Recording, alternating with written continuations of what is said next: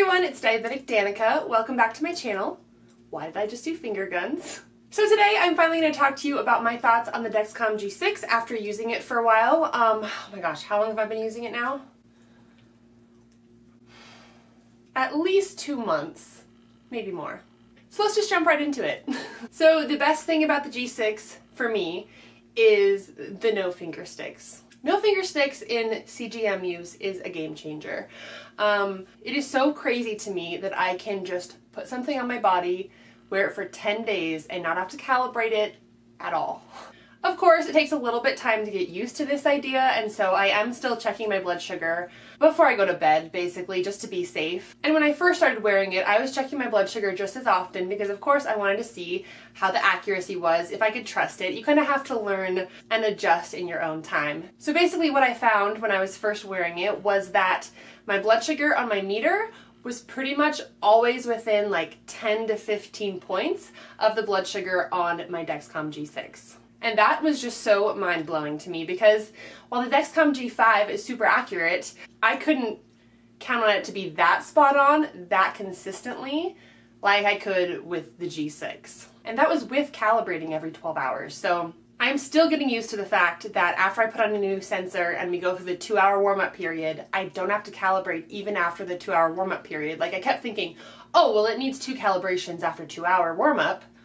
But no, it just starts giving you blood sugars right away. It's so nice. I remember thinking when I was a teenager and just hearing about CGM for the first time, I don't want to wear that because I already wear an insulin pump. I don't want something else attached to my body. And it doesn't even take the place of finger sticks. Like I still have to check my blood sugar on my meter. Like what's the point? And eventually, of course, I came around and I saw the value in CGM and the alarms and seeing trends and all of that awesome stuff, and I've loved it. But it's just so cool that now it's finally coming to fruition. Like, the thing I wanted most in a CGM is actually here and happening. Like, there's actually a CGM now where it replaces finger sticks, basically. And that is just incredible. Literal dream come true for my teenage self. So accuracy has been great for me.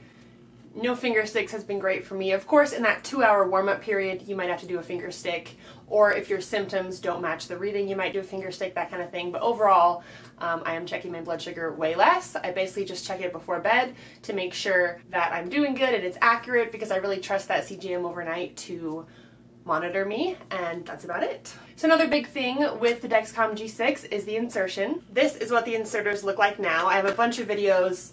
I have a video of me trying it for the first time. I have a how-to video on the G6, so just check those out if you want to see this in more depth. But basically, I really like the new inserter. I think it's a lot easier, a lot faster, a lot more self-explanatory. You don't have to remember all these steps when you're putting it on. And now as a diabetes educator in my job, I teach people how to put on the Dexcom, and so some of our older folks especially have some trouble with the G5 just because there are quite a few steps to remember and some dexterity things. So the G6 I think will be a lot easier for them. I think also for kids it's a lot less scary looking. The G5 can be kind of intimidating because it looks like a giant injection basically, and even though the needle is the same size and everything, it just looks a lot more friendly. And then me personally too, I just really like auto injectors. So like for my insulin pump, I've always used an automatic inserter, and so I love with the G6 and it's like an automatic inserter basically because it's just a button that you push. Because sometimes, because I struggled when I was first diagnosed with a lot of needle phobia. It took me like a year to give my own shot for the first time, so sometimes I do struggle with injecting things or pushing needles in, and so the button is very almost disassociated in my mind. Wow, that was a weird way to say that word. And so the one button push inserter is kind of like disassociating in my mind that I'm putting in a needle because it's so automatic, and I just feel like it's a lot faster too. I don't know. In terms of pain, I still feel it, but I'm a pretty sensitive to pain kind of person. Things that always claim to be pain-free, I can always still feel. So I think it does hurt a little bit less than the G5 for me, but the G5 didn't hurt a lot, honestly. So I'd say pain is kind of about the same for me. 10-day wear with the G6 is very nice. It's nice that you only have to do a set change or a CGM change every 10 days, so 3 times a month instead of 4. The G5 was a 7-day wear. The only trouble I have is keeping it on my body. The adhesive comes up and it's summer and hot and sweaty and all of that. So I've been using skin grips, which are basically like, I should just go get them. So I have tried Grip Grips in the past, and those just didn't work well on my skin. I don't know, they came up pretty fast. But these skin grips work really well for me, actually. If I can find a link to them, I'll leave it down below. But skin grips have really been helping me get to the full 10 days with my sensor and keep it on my body. They don't peel off super fast. They're actually kind of hard for me to get up once I want them to come off. So basically, I wear the CGM until it starts to peel off, and then I put this on top, and that helps me get to the end of the CGM cycle. The other new feature with the G6 is the acetaminophen blocking feature. So that's basically saying that when you take Tylenol, it will no longer affect the readings like it did in the G5. So you can take Tylenol and still rely on your CGM. So I got to try out this feature because I recently went on a trip to the beach in California, and I got terribly sunburned. My mom and I did. We fell asleep while we were sunbathing, and we just got fried. So the whole night and the next day, we were just laying down, slathered in after sun lotion, and I was taking a lot of Tylenol to help with the pain. And I felt good that I could rely on my CGM without having to get up and get my meter and check my blood sugar. I could just look at my phone even though I was taking Tylenol. So I got to try out that feature, which was great. Great. It was still a really fun trip. Another new feature of the G6 is the urgent low soon alarm. So that's the alarm that lets you know when you're going to be at an urgent low, so 55 milligrams per deciliter, within 20 minutes. So it alarms to let you know that. Honestly, so far this hasn't been super helpful for me because by the time it's alarming to let me know that I'm going to be urgently low soon, I'm already in the 70s, and I have my low alert set at 70. So it's really not alerting me that much earlier than just my low alert. Of course, on some level, it is helpful to know that I'm dropping so quickly that I will be urgently low in 20 minutes, but at the same time, I can see that with the arrows if I'm dropping really fast. And so I'm already going to take action if I hit 70 with down arrows, even if you don't say you're going to be urgently low soon in 20 minutes. But that's just me. I really wish they had an alert for just low within 20 minutes, not urgently low, because I want to know before I ever hit 70. So if they had an alert that said, you're going to hit your low alert in 20 minutes, that would be awesome, because I could prevent myself from going to 70. So the urgent low hasn't really helped me personally, but I guess it's good that I haven't been dropping rapidly from like 100 where it has to tell me, but I'm pretty much already low when it tells me. And then the other new thing about the G6 compared to the G5 is that it now has a slimmer transmitter. So I really love the slimmer transmitter.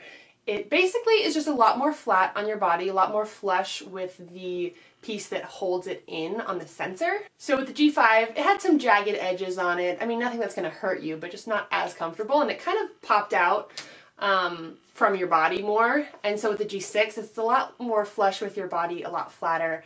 And looking at them side by side, it doesn't look that much different, but honestly wearing it, it just feels so much flatter. It's awesome. Another feature that is pretty nice is the alert schedule. So this was already part of the G5 system in America, but I know in the UK this is a new feature for the G6. And so basically alert schedule lets you set 2 different schedules for alerts so that you can customize based on time of day and day of week, basically. So for me, I have a different alert schedule set for overnight compared to during the day, because during the day, I prefer for my alerts to follow the sound of my phone. So if my phone's on silent, I don't want it to alarm audibly, I want it to be on vibrate. And that way, when I'm at work and in a meeting or something like that, it's not blaring out loud alarms and people think that I'm dying. It can just be more low-key. Whereas overnight, I always want it to be audible and loud so that I can hear it and catch any lows or highs in the middle of the night. So I have one set up for nighttime so that I'll be alerted and woken up, and one set for day so that I'm not disruptive to people around me. So that way in church or work or school, if you're in school, you can be having quieter alerts if you so choose. So you can really personalize it, which is awesome.